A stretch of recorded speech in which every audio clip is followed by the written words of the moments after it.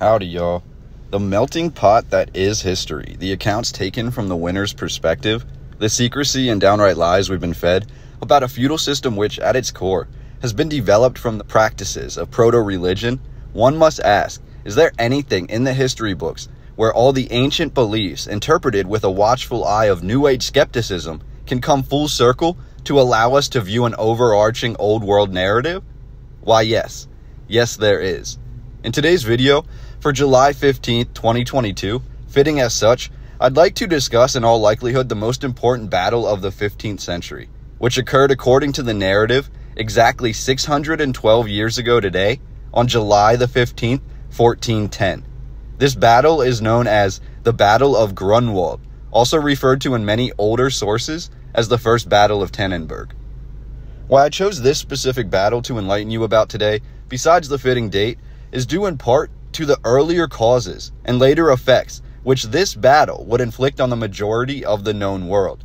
As always, take the history provided with a grain of salt, as many history books tend to lean towards the narrative of the winners. However, the decisive Battle of Grunwald has, in recent years, been pulled away from the proverbial memory hole and re-examined by scholars from both sides, which, as we dive into the narrative, sides is a term I use loosely as it relates to Grunwald. While not considered a world war by any means, the Battle of Grunwald was one of the first battles in Europe which incorporated troops and soldiers from nearly the entire European continent and beyond. So, without further ado, let's dive into the Battle of Grunwald as presented in the current narrative. My main goal here is to familiarize you with the key events leading up to, during, and after the battle, providing you with a brief description of these key events, while allowing you to draw your own conclusions as to the impact each had on European history. First, we have the Teutonic Order, also known as the Order of Brothers of the German House of St. Mary in Jerusalem. The Teutonic Order was the official military branch of the Catholic Church, responsible for countless crusades under the auspices of converting the population of these lands to Christianity. The Teutonic Order began when German merchants from Lubeck and Bremen encountered difficulties on their travels to the Holy Land, Jerusalem, roughly around the year 1190. The order, at this time, was created to aid these weary travelers. However, the first thing of note that the Teutonic Order did was overtake and capture the hospital in Acre. From here, they declared themselves the Teutonic Order, much to the dismay of the local population. However, soon after this declaration, their endeavors would be legitimized by Pope Clement III, and in 1191, the Teutonic Order became the most important aspect of the Catholic Church in Outremer, a name given to the four Catholic Crusader realms in the Middle East. From here, the Teutonic Order heavily taxed and tolled the ports of Acre, gathering much wealth for the Church. However, the people of the Middle East did not take kindly to the Teutonic Knights being there, and eventually, after many bloody battles, the Knights and the Order were pushed out of Acre and out of the Middle East. From here, the Teutonic Order moves to Transylvania in 1211, again, creating or capturing many castles and defensive forts, all under the auspices of defending the Kingdom of Hungary from the approaching Cumans. One thing you'll notice in this discussion is the Teutonic Order, besides ransacking the wealth of these areas, often overstay their welcome, if they had a welcome at all. While the Teutonic Knights did help defend the Kingdom of Hungary, the Knights also attempted to turn their castles and the land they captured within Hungary into their own ethnic state. Andrew II, King of Hungary, quickly moved his forces to expel the Teutonic Order. For the next century or so, the Teutonic Order would become, by most accounts, the wealthiest military order in the entire world, with access to countless weapons, armor, machines, ammunition, and inventions which constantly gave the Teutonic Knights the upper hand. Their troops numbered in the thousands, but this number could be considered arbitrary, as with the wealth of the entire Catholic Church, the Knights were essentially able to buy any land they traveled to, or hire the most elite of mercenaries from that land to basically do the conquering for them. The main goal, even throughout the 14th century, of the order was the conversion of Europe away from paganism. In the late 14th century, after conquering and converting Prussia, with the goal all but achieved Only one patch of land separated the Teutonic Order from their plan to eradicate paganism in Europe. That land was Lithuania. The land of Lithuania was the last pagan country in all of Europe. Many Prussians had fled their land for Lithuania. As the Teutonic Order approached the final pagan lands, we see one of the first documented cases of political jockeying.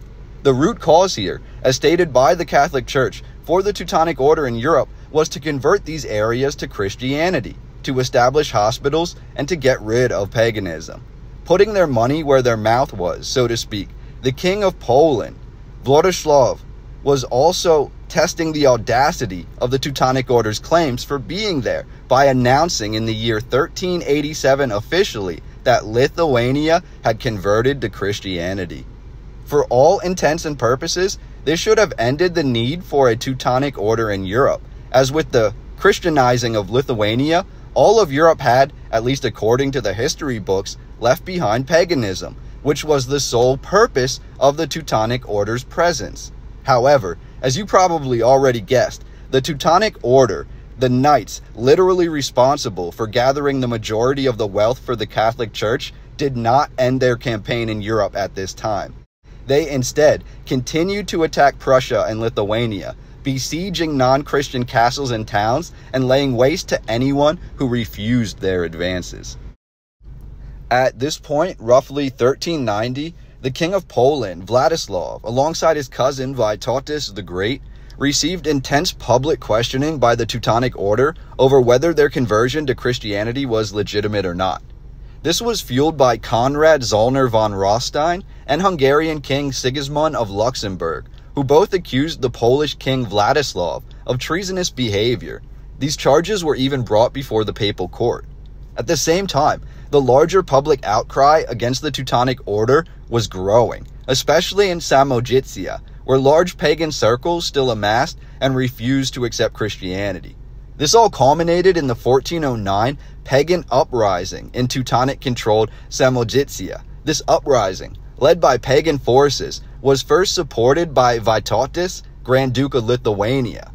When the Teutonic Order threatened to invade, Vytautas and Lithuania gained the support of Poland and King Władysław. Seeing this as an opportunity to eliminate both of these birds with one stone, so to speak, Grand Master of the Teutonic Order, Ulrich von Uniongen, declared war on the Kingdom of Poland and the Grand Duchy of Lithuania on August the 4th, 1409. Now, this is where things get very strange. Before diving into the actual history of the battle, there's a few things worth noting here. First, after Ulrich von Uniongen of the Teutonic Order declares war on Poland and Lithuania, he almost instantaneously invades Poland. His reasoning for this? He believes the battle will be easily won and doesn't want to waste time gathering his troops. He decides to take Poland first before focusing on Lithuania, and his strategy appears to pay off, as the Teutonic Order successfully captures or destroys Dobrin, Bobroniki, Bromberg, and several smaller castle towns in Poland. Instead of advancing further, however, Ulrich von Uniongen instead decides to try to mediate the tide of war by having an official meeting with Władysław and Vytautas. This meeting, for some reason, is moderated by a figure seemingly venerated by both sides, that is, Wenceslaus, King of the Romans. At this meeting, a truce is signed, which runs from October the 8th, 1409 through June the 24th, 1410. However, the truce is anything but. During this roughly 8-month period of time, troops from both sides gather at their respective territories, using that time to train, to forge weaponry, to purchase mercenaries, and to hurl insults at one another. We are told thousands of letters are sent back and forth between the opposing factions, each accusing the other of disrupting or corrupting the ideals of Christianity.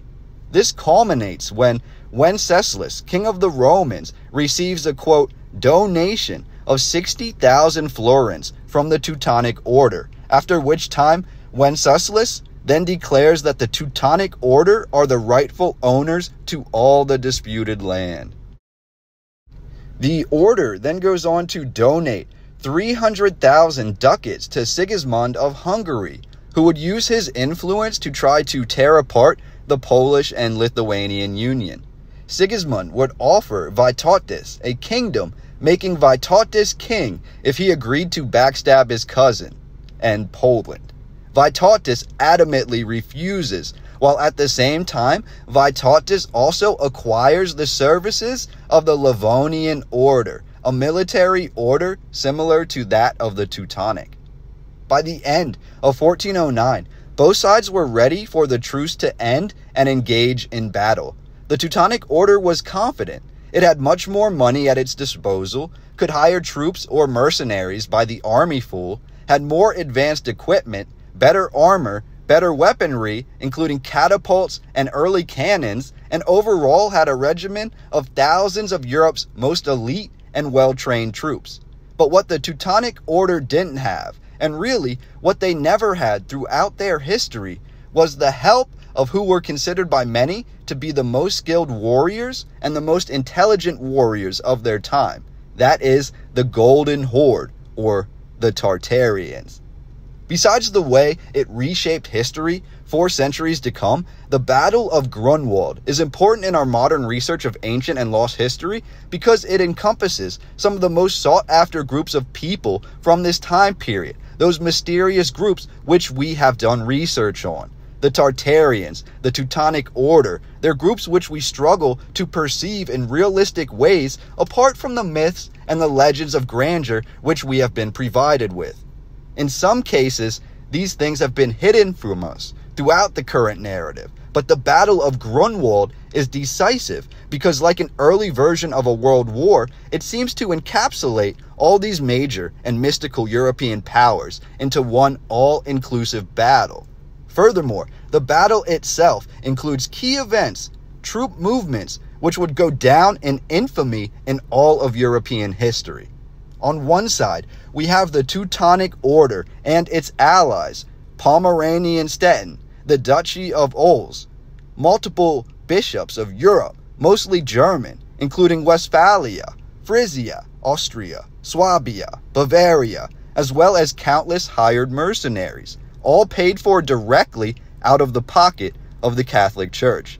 The total number of troops on the Teutonic side are considered to be anywhere from 11,000 to upwards of 27,000 skilled men, all of which are said to be fully equipped with the latest armor and weaponry available in Europe. On the other side, we have the Kingdom of Poland and the Duchy of Lithuania, led by King Vladislav II and Grand Duke Vytautas. However, their side was supported by a who's who of famous or infamous European and Middle Eastern dynasties, including Masovia Warsaw, Plock, Belz, Pomerania Stop, Moldavia, Bohemia, Movaria, Silesia, Wallachia, the elite horseback knights known as the Hussites, and most importantly, the Tartarians, or the Golden Horde. All in all, the number of troops on the Polish side was estimated between 16,000 and upwards of 39,000 men. According to the narrative, the battle occurred as follows. The Polish-Lithuanian armies met roughly 50 miles south of the Prussian border. Their plan was to march in unison the whole way to the Teutonic Order capital of Malbork Castle in Prussia. As the troops arrived, a pontoon bridge, or bridge made out of boats, was created to cross the Vistula, the longest river in all of Poland. This coordinated effort by a multi-ethnic group of soldiers was the first of many successes showing the unity these foreign bodies achieved in such a short period of time. The pontoon bridge was created on June the 24th, 1410, and by the 30th of June, all of the estimated 30,000 troops had crossed the pontoon bridge. On July 3rd, the army of Poland began its march towards the Prussian border, and the army then crossed the Prussian border into Prussia on July the 9th. Unbeknownst to Teutonic leadership, the nearly week-long crossing of the Vistula by the Polish army was done completely in secret, as to not alert the Teutonic Order of their plan or to allow the order to send troops to defend. The Teutonic Order, which was in part busy invading and controlling uprisings in Prussia, did not hear about the Polish army's advancement until a group of Hungarian merchants who encountered the Polish army rushed ahead of the Polish army to inform the order. When Teutonic Grand Master Ulrich von Uniongen realized the magnitude of what was happening, he reportedly ordered all but 3,000 of his men to the front lines to create a defensive shield and meet the Polish army on the battlefield. Uniongen was tasked with crossing a large river himself, the Jerwens. However, after much contemplation with his Council of Eight, he decided to march his troops eastward, bypassing major rivers, to meet on a portion of land open and undisturbed by natural imbalances. As the Teutonic Order marched east, the Polish army marched north. Uniongen was apparently informed of massive looting and destruction of the Teutonic castles occurring by the Polish army and their friends on their way north. According to the narrative, this angered Uniongen so much that he vowed to not only destroy the Polish army, but to embarrass them on the battlefield. When the two armies finally met on July the 15th, 1410, their location was roughly 1.5 miles south of the village of Grunwald. The Polish army had the Polish troops to the left flank, the Lithuanian troops, backed by the Tartarians, to the right flank, and the cornucopia of mercenary and hired troops in the middle. The Teutonic Order formed a similar line of troops parallel and just north of the Polish army.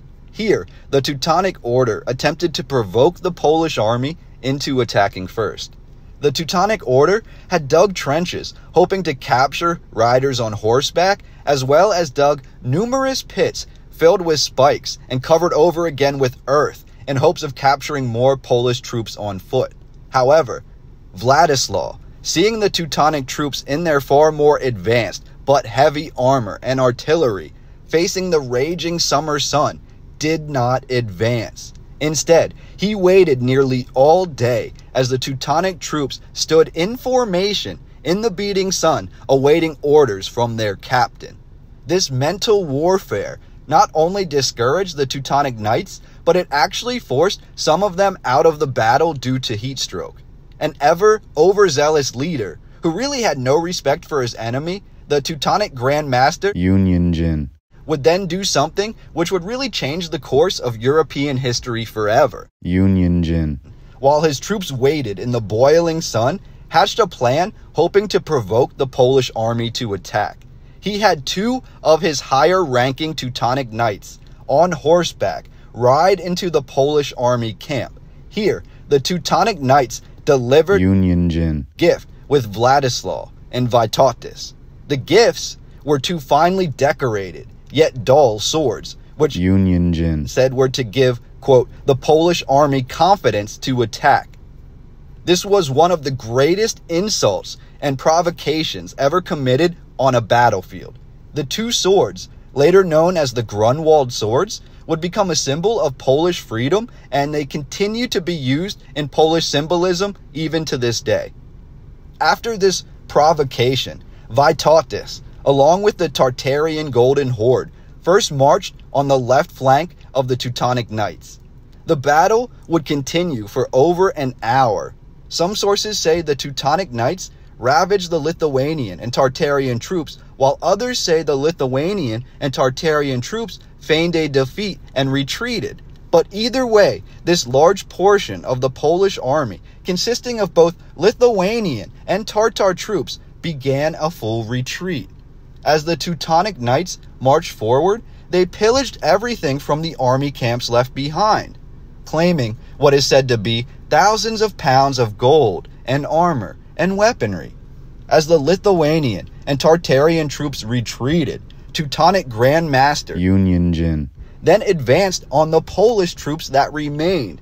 He ordered that 6 of the banners chasing the Lithuanians return to the battlefield to assist in the quick defeat of the Polish army. Uniongen and his troops advanced rapidly, seemingly defeating the Polish troops with ease. At one point, Uniongen even ordered a whopping 1/3 of his entire Teutonic army to attack in unison the banner which housed the King of Poland, Vladislav. Vladislav unleashed his second and third lines of defense, but to no avail, and the skilled Teutonic army was seemingly too much for him to overcome. Nearing defeat, Vladislav waited as Teutonic troops ravaged his personal army and banner. When Vladislav was spotted, multiple attempts were made on his life. Leopold of Kokoritz, a talented Teutonic knight, had a direct line to Vladislav and attempted to move in for the kill. Within feet of the King of Poland, Leopold lifted his blade to strike down the fearful king, only to have his strike blocked, not by a warrior, not by a soldier, but by a clergyman and the best friend to King Vladislav, his secretary, Zbigniew Olesnicki. Olesnicki would then shuffle the king through the enemy lines away into safety. After the war, Olesnicki would become one of the most popular and influential figures in all of Poland. As the battle grew closer to an end, with the Polish defeat imminent, something occurred which the Teutonic Knights could have never predicted, something they had never seen before, but something that the Polish were all too familiar with. In the year of 1399, at the Battle of Vorkslav River, current King of Poland, Vladislav, had experienced a battle tactic which he had never seen before, a feigned retreat. This tactic, would you believe it, was introduced to warfare by the Tartarians of the Golden Horde. Vladislav, at the battle in 1399, believed he had already won, and he entered into the lands of the Tatar camp after the Tatars had retreated. Little did they know, the Tatars had not retreated, in a sense, but instead they reworked their troops to surround Vladislav. What occurred next was an abrupt defeat of Vladislav, which left him as one of the only ones of a handful of men in an army of thousands who survived this Tartarian war tactic. As Vladislav faced imminent defeat in the 1410 Teutonic Order Battle of Grunwald, and as the Teutonic Order openly mocked the Polish warriors and ransacked their camps, history would again rear its beautiful head and change the course forever. Unbeknownst to Vladislav and the struggling Polish army, the Tartarians, along with a large portion of the Lithuanian troops, had actually feigned their retreat, instead relocating and surrounding the advancing Teutonic Knights. As the Knights pulled away from the Horde under orders from Union Jin, and the Teutonic Knights all began to flow inwards towards the center of the battle, this allowed the Golden Horde, the Tatars, and the Lithuanians to easily surround the Teutonic Knights. And just as the Knights had breached the banner lines of the Polish king Vladislav, Vytautas and the Lithuanian and Tartarian troops attacked. Upon realizing that he was surrounded and noticing that over half of the army of Poland and Lithuania had returned to the battlefield from what he thought was retreat, the Teutonic Grand Master Union Jin attempted to flee through the Lithuanian front lines on horseback. He was met with a lance through the neck. Leaderless and surrounded, the Teutonic Order tried their best to flee. Here is another absolutely interesting fact here. One we don't often see addressed in the narrative is that in wars and battles in this time, according to this narrative, both sides had something called camp followers, aka groups of civilians, mostly women, who would follow the battle, providing medical care, food, and other amenities to the soldiers. We're told in the case of the Battle of Grunwald, once the Teutonic Grand Master Union Jin was killed and Teutonic Knights attempted to retreat, their own camp followers turned on them, picking up weapons off the battlefield and joining the Polish in the attack. Eventually, we're told the Teutonic Knights were surrounded in a small area where they had begun to build what was called a wagon fort, or a wall of wagons surrounding them to defend them. The Knights refused to surrender, and here it is stated that even more Teutonic Knights were killed than on the battlefield. Of the official 270 highest-ranking brothers of the Teutonic Order, between 203 and 211 of them were killed during this one-day Battle of Grunwald. This completely changed the trajectory of European history.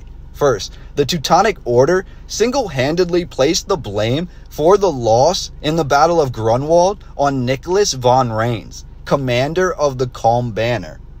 During the battle, von Rains was also known as the leader of the secret Lizard Union, a union which worked to fight lawlessness but really opposed the Teutonic Order. Somehow, Rains, who was part of the Teutonic Order, ended up facing familiar faces during the Battle of Grunwald, at which point he lowered his banner, indicating submission and refusing to fight against his Polish brothers. For this, after the battle, the Teutonic Order publicly shamed him and his family. They blamed him for the loss, they beheaded him in the streets, and they killed every single male member of his bloodline. The Lizard Union would continue in secret as well, becoming the basis for the Prussian Confederation, a movement to remove the Teutonic Order from Europe. The Teutonic Order retreated to the Order's capital castle, Malbork. Instead of marching rapidly to secure the full defeat of the Teutonic Order, the Polish army remained in Grunwald for some days, celebrating its victory, before slowly, estimated roughly 9 miles a day, marching north toward Malbork Castle. This absolutely immense castle, which I'll depict in some photographs here, could be a topic of its very own video, but for now, just understand the sheer magnitude and advanced nature of this castle. When the Polish army finally arrived here, they were still drunk on victory from the Battle of Grunwald, and they failed to realize that the Teutonic Order were fighting for their capital and for their proverbial lives. The Teutonic Order held off the onslaught of the Polish army, and the Order never once let their capital castle of Malbork be lost. While the Teutonic Order was unable to be quelled by the Polish army, they were fined severely, according to the Peace of Thorn, which was signed in 1411.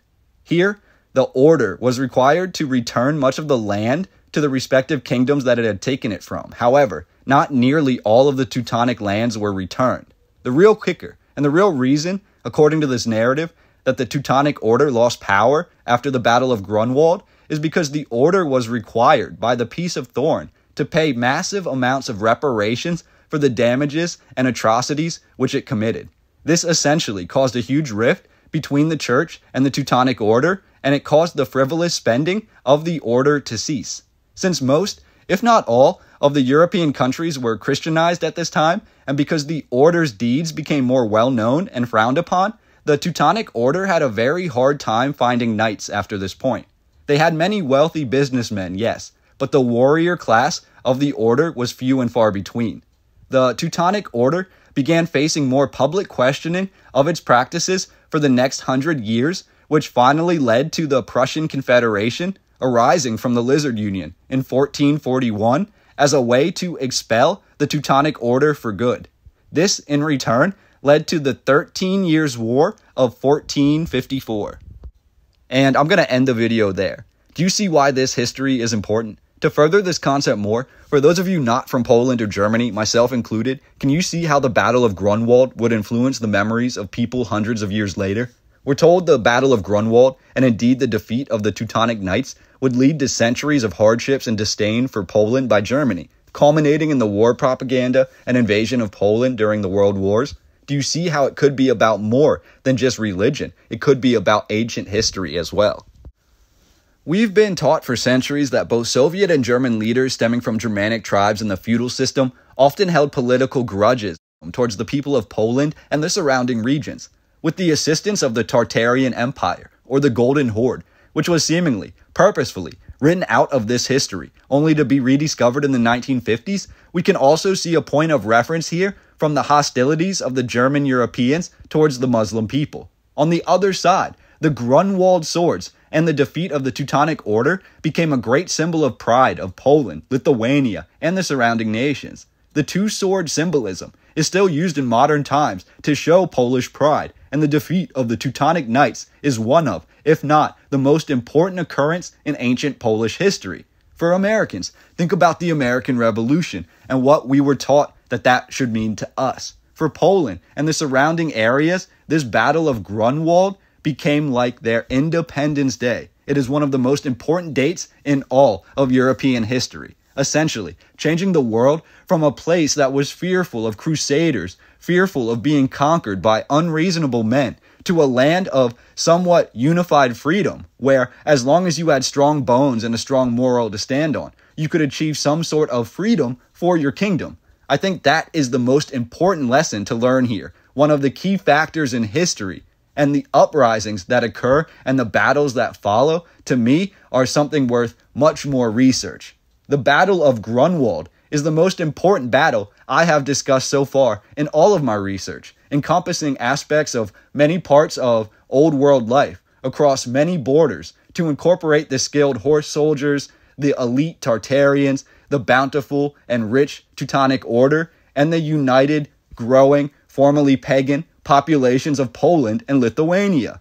This was by far my most detailed video to date, and I just hope throughout this research with me, you were able to enjoy yourself and learn a little something as well. If you'd like to support my channel or the work that I do, you can do so at this link right here. Please let me know what you think about the epic Battle of Grunwald in the comment section down below. Is there anything that you feel that I've left out or didn't address in this narrative? And what stands out to you the most about this narrative? I look forward to reading all of your comments, and hopefully we can get back into a discussion on these topics in the next few days.